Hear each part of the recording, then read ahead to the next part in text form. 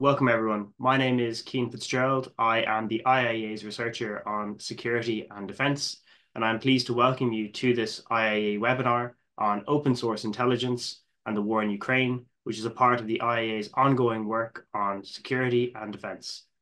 Open source intelligence, or OSINT, intelligence gathered using publicly available data, has changed how we think about intelligence gathering and secrecy.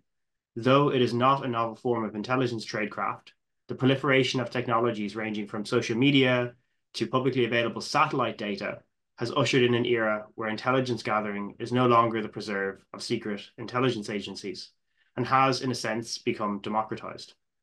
This presents new opportunities, but also creates new risks. In this new context, we're delighted to be joined today by George Barros, the Russia team and Geospatial Intelligence Team lead on the Russia and Ukraine portfolio at the Institute for the Study of War based in Washington, D.C. George will speak to us for about 20 minutes, and then I'll open the floor to questions from the audience.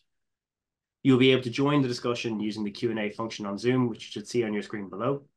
And you should please note that today's presentation and Q&A are both on the record.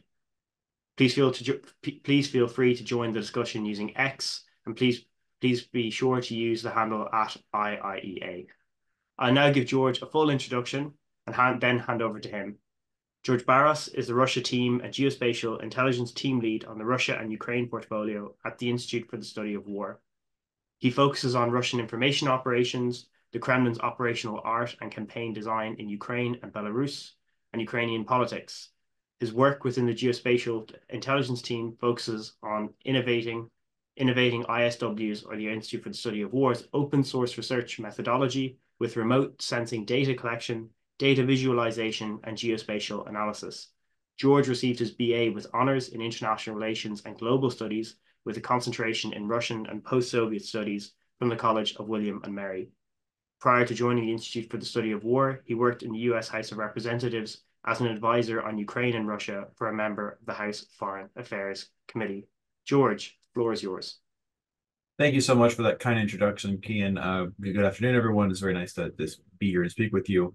When Cian reached out to me some weeks ago to discuss open source intelligence as an intelligence discipline and its importance, I found it very interesting because generally when I give these sort of talks, I usually don't talk about the process. I talk about the final result. That is, I talk about the actual intelligence assessments we arrive at.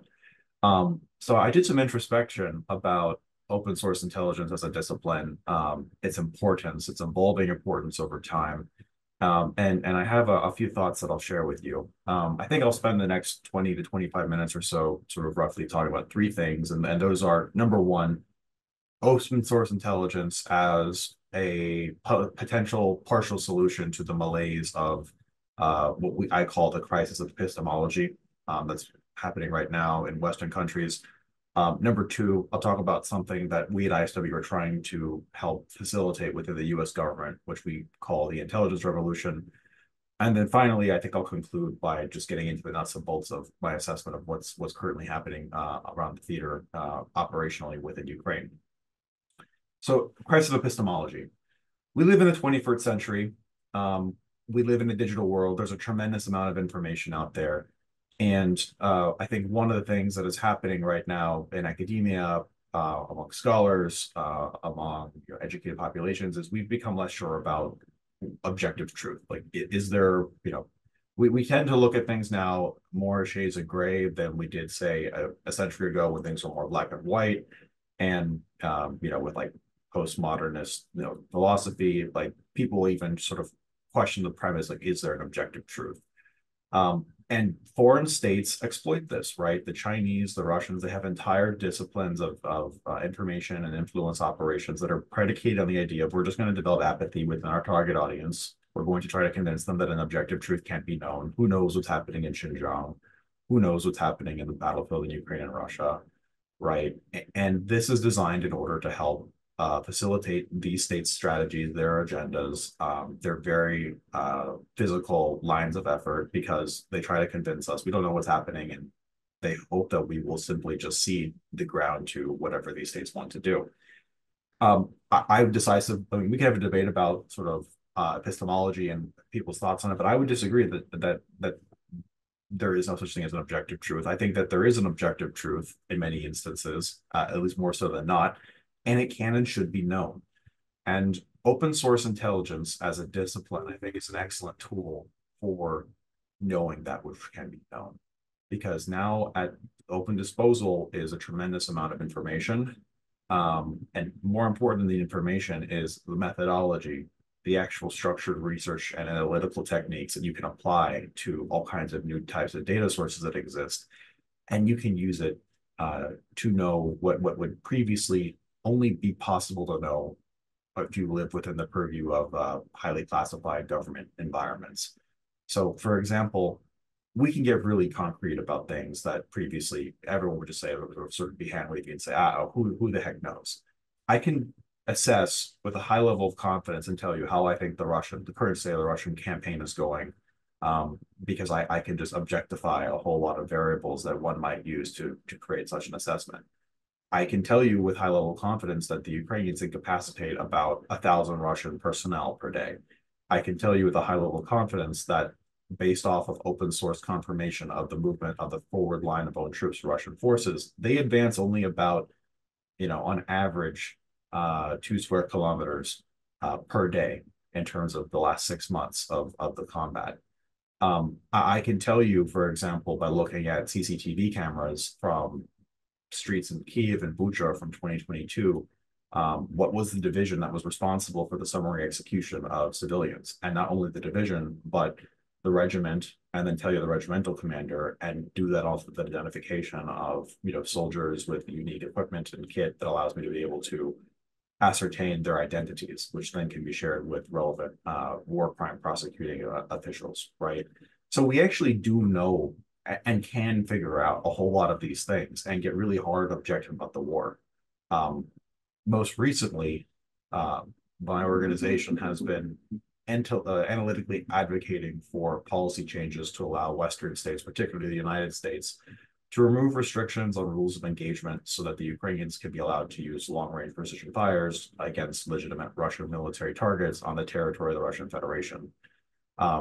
The retort that the Biden administration has argued so far is that essentially there's no utility for letting the Ukrainians strike in in Russia, because the line they like to use is that the Russians have redeployed aircraft from airfields that are within the range of the systems. And I was kind of frustrated with that because I'll concede that they have indeed redeployed the permanent aircraft that they had based at 15 or 16 air bases within the range of ATACMS tactical ballistic missiles. But that ignores what we know about the extent of Russia's known military infrastructure and land use, ammunition depots, fuel depots, command and control nodes, logistics, repair bases, right?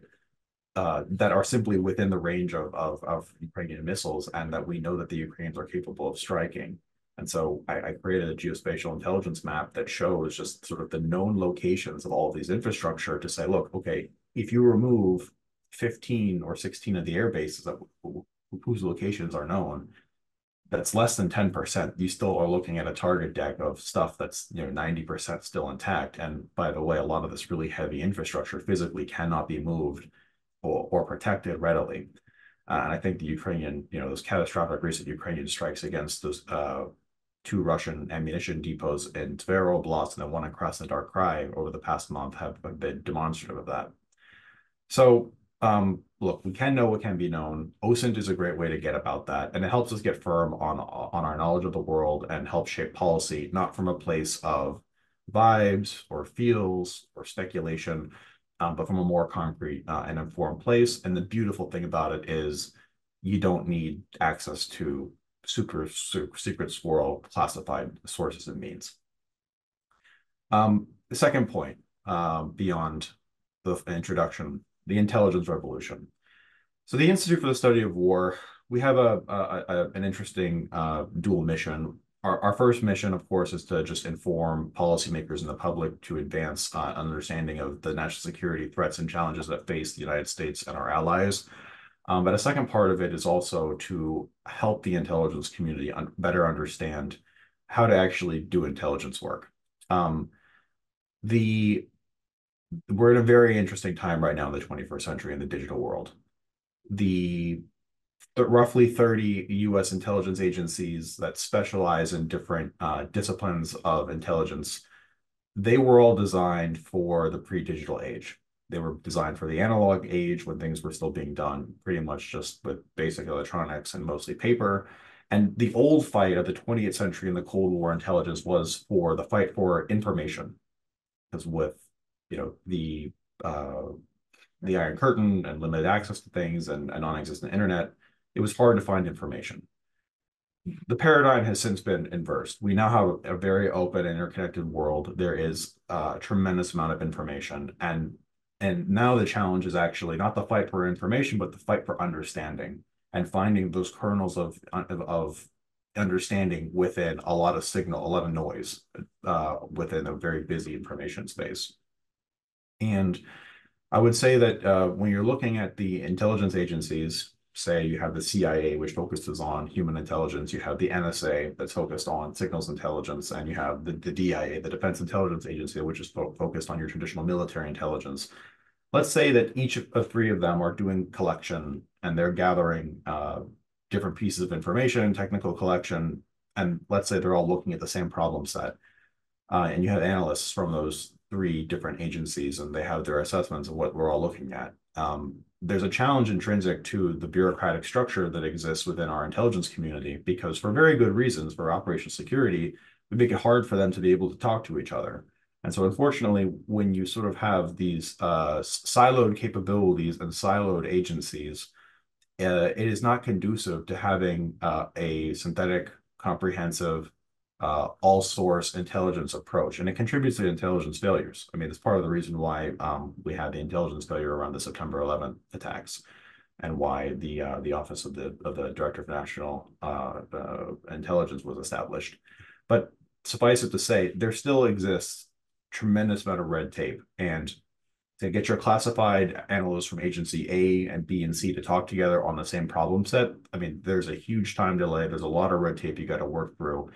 And it's if you're working with a time sensitive question, it's really a suboptimal way to go about fixing this issue. The beauty with open source intelligence is that if you create a product using open source means, then you can actually get a deliverable which is confined by zero of those bureaucratic restrictions for national security information. And you can actually take this document and use it as a means of tipping and queuing and saying, hey, from the open source, we're able to get to this level of an assessment. Here's what we're seeing. And then that product can then seamlessly transition between all the relevant stakeholders, and they can then take that for further interrogation within their classified end, which is a more efficient means.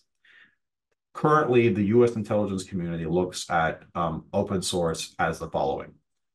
They see it as essentially the bacon bit garnishing that goes onto the end of a finished intelligence product after you've used your exquisite means of collection and analysis to build your 90% intelligence picture. And then that final 10% is just like the open source garnish. Like, here's what we see on social media. Here's what we see in foreign language media, right? And that's sort of that. The Institute argues that we should actually inverse the model. For strategic intelligence, I'm confident that you can get at least a good, decent 50, perhaps 60% of the way there with open sources. And that you should therefore use your no kidding exquisite collection means to build out that remaining, 40% or 30% of the picture that you actually cannot see in open source.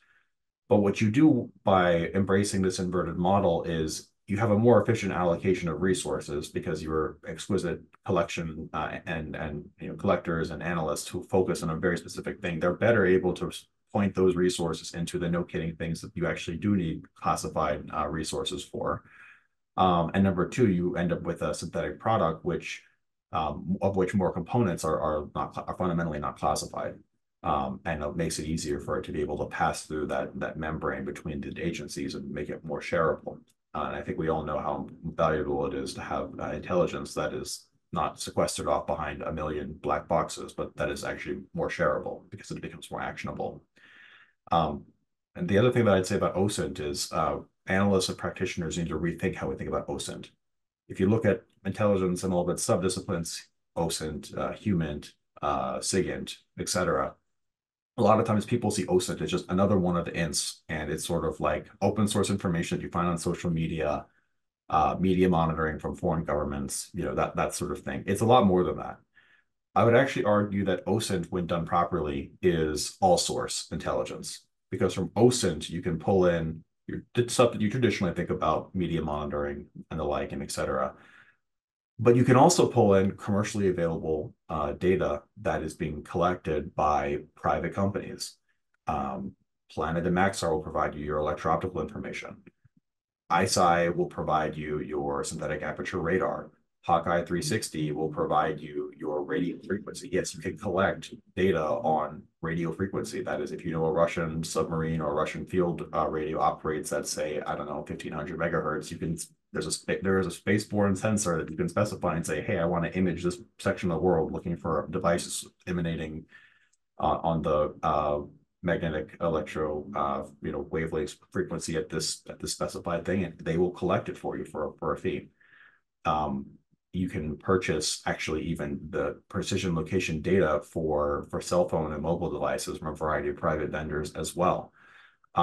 Right. So this is sort of like stuff that the NSA would do, stuff that the NRO and the NGA, the National Geospatial Intelligence Agency, would do, right? And what you can do at OSINT now, thanks to the innovation in the private sector and especially commercial space technology, is you can bring all this stuff into under the rubric of OSINT. It's an all source understanding where you do your research together to fuse it and come to a comparable product for your intelligence consumer. And the final thing I'll also add in this regards is OSINT is not just a collection of data. I think oftentimes people think that access to data and collection to data of data is a ipso facto guarantee that you're going to have a solid intelligence product. That's not the case. You can have a lot of data, but then it's unintelligible and difficult to sort through. Again, the fight is not for information, it's for understanding and knowledge. And I would argue that you take the best things that the intelligence community has, which are structured analytical techniques, a disciplined way of actually studying the data you collect, and then the underlying tradecraft and methodology.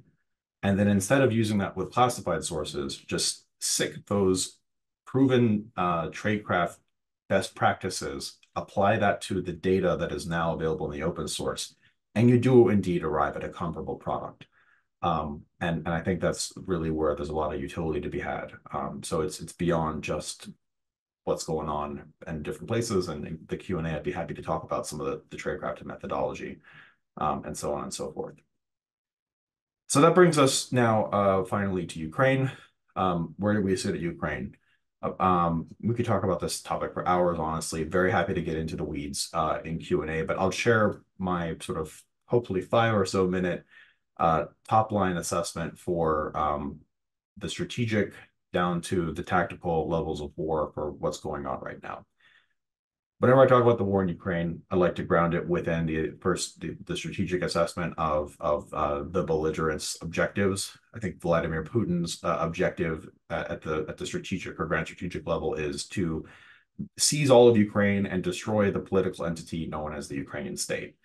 Vladimir Putin does not care about the eastern and southern regions of Ukraine, which he has declared annexed, as the be-all end-all. He does not just want access to a warm Black Sea port and Sevastopol or anything like that. Yes, he wants those things too, but that's not sufficient. He wants to eliminate the idea of Ukraine, and he wants to seize the entire country. He, of course, does not have the means to do that. He attempted that in 2022 and failed. But his objective has not changed. And Vladimir Putin has adopted a strategy that is predicated on not individual excellence of his military or of his generals or small units or the maneuvers, but instead leading into mass and a protracted war of indeterminate length in which over time, generally, the West political cohesion to continue supporting Ukraine will degrade, at which point the Russians will just slowly and gradually steamroll and sort of pick apart Ukraine through death through 1,000 cuts, be it over the course of many years. And to that end, Vladimir Putin's strategy actually seeks to exploit operational pauses um, protracted ceasefires, armistices, cessation of hostility, however you want to call it, because he will use that time period as places and time, space time to reconstitute his military, leverage the territory he currently occupies as a lodgment for which he can then use to springboard for more successful military operations, and ideally in the interim get some sanctions removed so we can start importing some of those important intermediary goods that are important for Russia's military and industrial base. Um, and so that's sort of Putin's strategic objective and where he's going at right now. The Ukrainian objective is, of course, to liberate their people, liberate their territory, and ensure that Ukraine can exist as a financially solvent and defensible state. Um, and beyond that, we can talk about other actors' objectives here, but fundamentally those are the objectives. And I would argue that from the perspective of the United States and for NATO, it's in our unequivocal interest that the Russian invasion of Ukraine is decisively defeated and that Ukraine regains all of its people and all of its territory for a variety of reasons, both of which are just generally good for the liberal democratic world order, but also from a selfish perspective as an American and someone who lives in Washington, just from a realpolitik, American reasons. Operationally, let's talk about sort of what the Russian theory of operations is. I will now share my screen and show a map to illustrate some of this. So this is the current control of terrain around the theater in Ukraine. And the Russian theory right now is that they want to ensure that the Ukrainians never decisively accumulate the forces and manpower to conduct a significant counteroffensive operation that liberate operationally significant sort of swaths of Ukrainian territory, like how the Ukrainians did in 2022. To that end, in 2023, the Russians adopted a campaign design that is designed to fix Ukrainian forces and brigades all around this roughly, I believe it's 2,600-kilometer theater, which includes the international border with Belarus, which is why the Belarusians continue conducting provocations and exercises there, and the Russians maintain forces there, which includes keeping Ukrainians not in the parts where the front line of occupied Ukraine are, but at the international border with Russia near Kharkiv, which is why the Russians conducted a cross-border operation on May 10th of this year, and which also includes the international border around Kursk and Bryansk. Part of the reason the Ukrainians conducted a counteroffensive, or pardon me, an offensive operation into Kursk last month was in part a spoiling operation because the Russians were assembling a force group in Kursk to do another cross-border operation, very similarly to how they did slightly to the southeast in Belgorod into Kharkiv in May. The Russian theory is therefore, if they can just maintain an artillery advantage, a manpower mass advantage, it doesn't matter that the Russians crawl at a very slow pace. It doesn't matter that their units and their equipment are not superior to the Ukrainian equivalent. Simply, they'll just grind through it, and they will therefore be able to, over time, achieve a victory. Putin's strategic vision and his campaign design is entirely predicated on the center of gravity for this war decisively falling in his favor. The center of gravity for this war, I would argue, is not whatever happens operationally on the ground in Ukraine. It is not the tactics of how many more hundreds of kilometers the Russians inch closer to Pokrovsk or something. The center of gravity for this war is, in fact, what do a handful, perhaps a couple hundred key decision makers in Washington, Brussels, London, Berlin, and Paris decide about this war? Because if you look at the gross domestic product of the NATO alliance and the other major allies that are supporting Ukraine's defense, I include in that, for example, countries like Korea, who have a big advanced defense industrial base and who have been sending a tremendous amount of material to Ukraine. And you compare that against the Russian GDP, and even if you augment it with the GDP of the North Koreans and the Iranians, we completely obliterate the Russians in all objective manners. We have not been decisive in our support of Ukraine. We've sort of given Ukraine enough to not fail, but never succeed, and we continue to restrain the Ukrainians and impose limitations that American and NATO generals would never impose on their own forces if they were faced with a similar challenge. And I would argue that, look, Putin understands that if the West coheres a strategic clarity and they understand that it is indeed in their interest to decisively defeat this operation, the Russian invasion, and if we do something akin to, say, a lend-lease plan for Ukraine, where our level of support is not contingent on, well, how sort of the feeling about the war Ukraine going as of this month, but instead look at our strategic vision that the Russian invasion be defeated, and therefore our support level is not going to be contingent on the ebbs and flows of the theater or politics, but rather um, we'll do whatever we have to get to that predetermined and desired end goal. Then Putin loses because we have not developed that strategic clarity. And I would argue that Putin's the way that he wages this war at the tactical level of war and at the operational level of war, it's designed to further information operations and further um, narratives and memes and meta narratives about the war and about the Russian military, which are meant to deny us from getting to that point of strategic clarity. So, for example, when the Russians leaned into the Battle of Bakhmut last year and they eventually seized the city, the Russians lost, it's all visually confirmed. They lost about 3 mechanized divisions worth of equipment for Bakhmut, which is a town of around, pre-war 60 or 70,000 or so. And this occurred over a protracted period, and it destroyed the Wagner Group. That's not a worth it trade at the tactical level nor at the operational level. I'd note that since Bakhmut fell around spring 2023, well over a year ago, the Russians have not advanced. They've impaled themselves here. They've advanced a grand total of no more than 10 kilometers to the west of Bakhmut in that elapsed time. But what the Russians did achieve with the Battle of Bakhmut and these continued tactic of these attritional wave meat assaults is they reinforce the myths that you can't defeat Russia. Russia has infinite men. You kill 1 million Russians, they'll send 2 million more, and therefore sort of there's no prospect of possibly defeating the Russians, and the Russian military is Teflon, and there's just no possible way that you can defeat mass. Like that is a Russian narrative that we know is not true. We do know things about the Russian force generation limitations, the strains the system is under, and that we actually can forward plan for a place and time where the Russians will be vulnerable and we can push on them. And we should actually, instead of trying to prevent any sort of catastrophic Russian failure, which is what we try to do. In fact, our policy is designed to have a series of inertia dampeners and blockers to prevent the Russians from experiencing failure. We should instead lean into it and try to find accelerants. That's what's happening at sort of the high operational level. Current operational level, here's what's going on.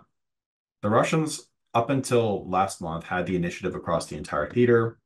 They were using the initiative to be able to conduct attacks whenever and wherever and at what echelon and scale and intensity that the Russians desired, forcing the Ukrainians to divert forces and prevent them from accumulating forces for a counteroffensive. For example, the Kharkiv operation successfully managed to pull elements of some very good Ukrainian brigades from the Bakhmut area up to the north, again, stretching the Ukrainians then, preventing them from being able to mount anything significant in the future.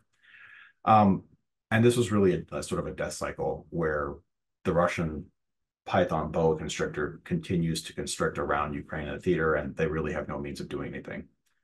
The Ukrainians took a risky operation last month with their Kursk incursion. They have seized the initiative in the northern part of the theater. They flipped the script and actually now impose some dilemmas on the Russians. And there's a very interesting discussion we can have about the strategic and high operational dilemmas that Kursk imposes on the Russians. No, it's not just about territory. No, it's not just about trading space. It's actually about re-engaging an entire 1,000 kilometers worth of frontage, which essentially the Russians do not properly defend, and that Putin effectively gets to enjoy for free. And the strategic resourcing required to actually properly defend this to prevent any further Ukrainian incursions in the future. The Russians at this time, they are leaning into their current operational objective, which is to seize the operationally significant city of Pokrovsk, in eastern Ukraine. They continue to make tactical gains in this direction. The Russians seized Avdiivka back in April, and since then they've advanced roughly 30 kilometers towards Pokrovsk. Again, these are not rapid advances, so everything you might have read, that which I personally think is hyperbolic about rapid Russian advance, the rapid, Ukrainian deterioration in the Pokrovsk direction. Look, over the course of 5, 6 months, the Russians managed to advance about 30 kilometers. I mean, this is not World War II maneuver or anything approximating it. It has to be taken into context.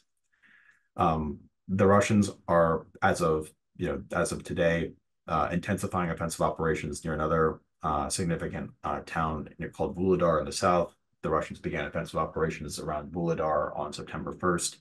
I think the Russians will likely seize the city. The question is sort of when, but it's not going to prove decisive for the Russians if and when they seize it, because they still have a lot of terrain to go through that is not preferable to Russian maneuver, because it's open fields with no cover and concealment that the Ukrainians are very adept at denying maneuver through. As the Russian advance near Pokrovsk has slowed and stalled out over the last 2 weeks, the Russians have been instead, I think, pushing north from Vuhledar and pushing south of the salient to Barros towards these villages and settlements here. I think the Russians are trying to broaden and widen their penetration for the salient here to help facilitate a renewed push against Barros in the future. So I expect more of this pocket to be collapsed in the coming weeks. But fundamentally, these are all just tactical villages and settlements which are not decisive for Ukraine's war effort. And I'd note on the map this hard black line, which is the territory where the jumping off point for where the Russian military started in 2022 when the renewed offensive began. So it's actually not moved all that much in this area, and it's been quite conservative. The bottom line is, look, the Ukrainians have many intrinsic advantages against the Russians.